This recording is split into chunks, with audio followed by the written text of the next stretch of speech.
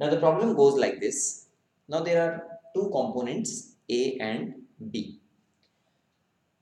Component A costs rupees X per unit and component B costs rupees Y per unit. So we are given the costs of the two components. Now we need to mix them in a particular ratio and produce a mixture C of the two components A and B. Now we need to find that ratio in which A and B are to be mixed so that the cost of the mixture C should be rupees Z per unit. So independently the component A was costing rupees X per unit, the component B was costing rupees Y per unit, but when they are mixed together in a particular ratio, then the mixture C cost rupees Z per unit. So these are the three costs which are given in the question, and now we need to find the ratio in which A and B are to be mixed so as to generate mixture C of rupees Z per unit cost. Now a very tough question if you are solving this for the first time, and these type of problems if you don't solve them and attempt them firstly in the exam, then it will be a headache for you.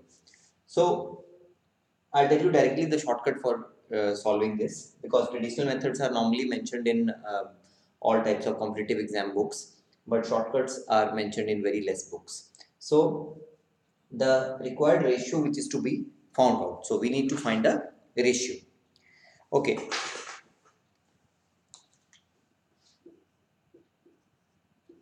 Now this is the simple ratio in which we have to just substitute the values of x, y and z here to generate the answer. Now see, x, y and z, the three costs are already known to you. If you subtract z and y, it becomes the numerator of the ratio, and if you subtract x and z, it becomes the denominator of the ratio. Now let's understand this shortcut using a problem. Now see, this is the problem which I am taking. Type A sugar, it costs rupees 30 per kg. So this costs rupees 30. This is to be assumed as X, the first cost of the first component. Similarly, type B, sugar costs rupees 40 per kg. So this cost rupees 40 per kg. This is to be assumed as Y. Now, in what ratio the two types of sugars must be mixed? So we need to find this ratio, required ratio, so that the mixture costs rupees 36 per kg. So this is the mixture, the cost is Z. So we assume this cost as Z. So you see, all the three costs, rupees 30, rupees 40 and rupees 36, are given in the question. We just need to find the ratio in which sugar A and sugar B have to be mixed so as to generate a mixture costing rupees 36 per kg. So let's apply this shortcut. Our solution is, ratio is, now z minus y, so z is 36 minus y is 40. So you see, here we are generating a negative number, but we need not worry because that negative will be cancelled by the denominator c. In the denominator we have x minus z, so x is 30 and z is 36. Now see, numerator is also negative and denominator is also negative, so we will get a positive ratio. So this is minus 4 and this is minus 6, so minus gets cancelled, and 4 upon 6 is obviously 2 upon 3, so our answer is 2:3. Very simple method, very interesting shortcut, and I leave it to you how we have obtained this shortcut. You can try out the traditional method, how much time you take to solve this question using the traditional method, and solve it using this approach of using the shortcut. I am sure you will save a lot of time when you solve it through this method. You can check your answer 2:3. Very easy to verify your answer, and I am sure it will come out to be correct. This problem is to be learned by heart, and the method should not be confusing to you. If you Practice this for 5 minutes. I am sure you will come out successfully solving this in about 10 to 15 seconds time in the exam. The question goes like this. A and B together, they finish a piece of work in 12 days. Obviously, there are 3% here.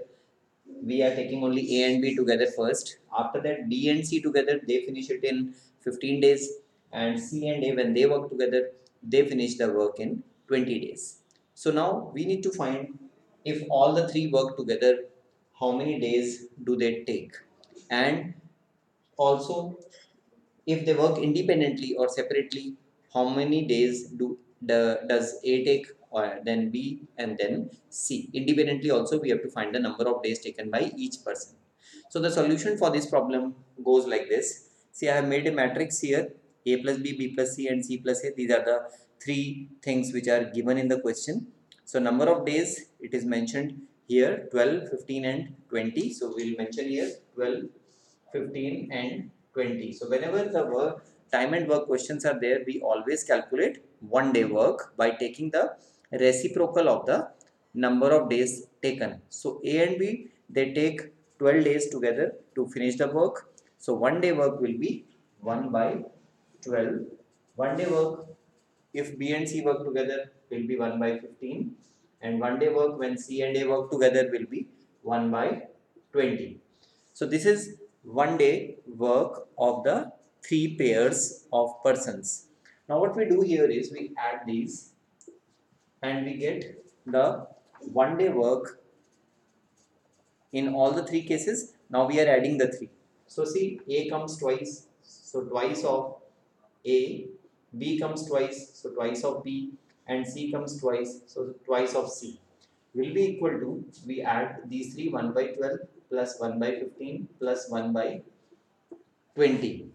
Now if you are aware of trick number 50 for finding the LCM through a shortcut, you will be able to find out the LCM of 12, 15 and 20 very easily. Now see, for 15 and 20, 15, the next multiple is 30, it is not divisible by 20. Then next multiple is 45, not divisible by 20. Next multiple is 60, which is divisible by 20. So 15 and 20 have a LCM of 60. Now 12 exactly divides 60. So 60 is the final LCM of 12, 15 and 20. So if you take the LCM here as 60, this is 5, then this is 4 and this is 3. So this comes out to be 5 plus 4, 9 plus 3, 12, 12 upon 60, which cancels out exactly 5 times to give you 1 upon 5. So this 2 right on the left side comes in the denominator here, and A plus B plus C comes out to be 1 upon 10. Now see, when all the three persons work together, the 1 hour work is 1 by 10. Therefore, number of days when they work together is 10. So this is the first answer which was asked, how many days do they take when they work together? So they take 10 days when they work together. Now let us find the independent number of days. For that, the 1 day work of all the three persons is 1 by 10. So if you take this equation and this equation, then here we have all the three persons A, B and C, and here we have only B and C. So if you subtract these two, only A will be left behind.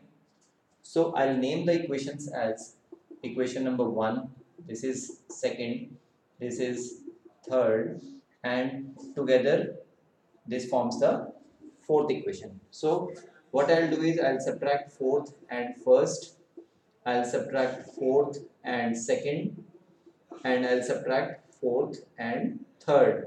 These three will give you the independent works of the three persons. So 1 by 10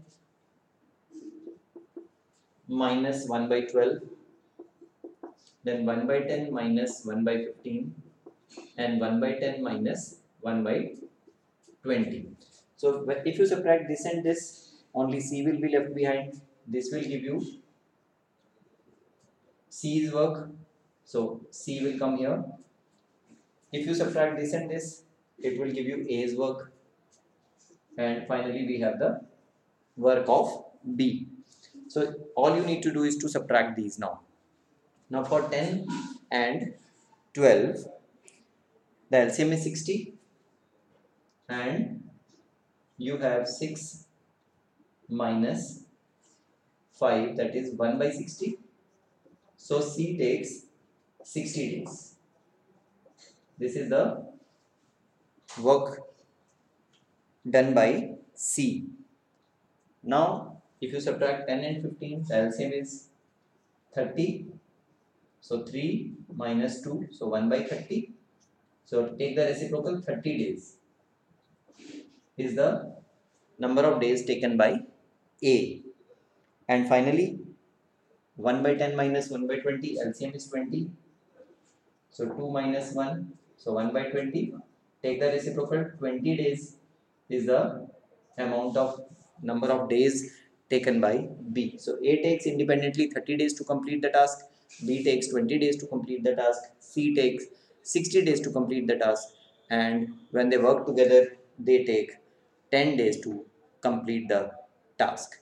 So I have given you an overview of the understanding which is must for answering such questions of time and work, and do practice this method by taking 4 or 5 such questions. I am sure you will come out successfully in competitive exams dealing with such kind of problems. So if you like it, share the video and subscribe the channel.